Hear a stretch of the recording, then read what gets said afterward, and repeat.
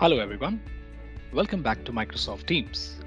In this video, we will learn about how to add external guests, that is, people in companies outside of Reliance who maybe are vendors or agencies. How do we add them to Teams? So for this, we will go into the team and click on the three dots here and go to Manage Team. Now in the Manage Team option, you have an option to add a member. Now here, you can go ahead and add any other user outside the organization who may or may not be using an Office 365 ID. So in this case, I'm adding radha.nrs@gmail.com as a guest. So just go ahead and say add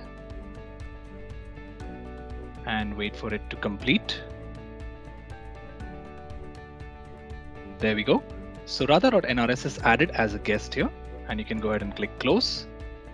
Now, what the guest would typically get and as an experience in the Gmail mailbox is something like this. They would get an email that Vinay has added you as a guest to Reliance Corporate IT Park, and this is the team that you have been added. Now they can go into Open Microsoft Teams, and the first thing that it asks you to do is to create something called a live ID or a Microsoft associated account. Okay, this is not an Office 365 account, but it's a Microsoft associated account that they are asked to create, right?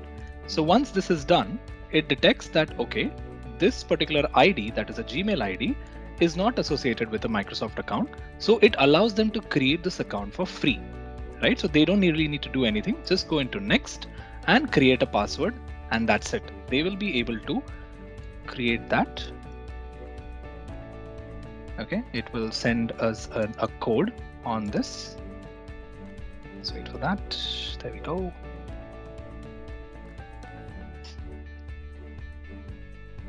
Okay. Okay, let me give it a more complicated password.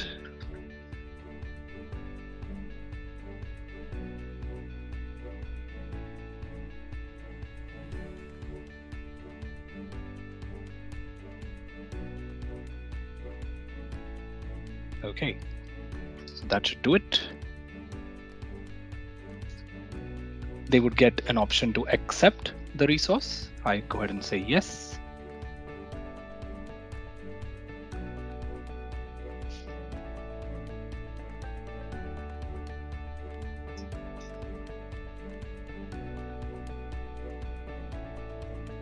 All right, so it's going to ask them to go ahead and enter a few more details here to begin with. So some things like if they forget the password, how are they going to log in back? And that's about it. They should be able to access your team. Thank you.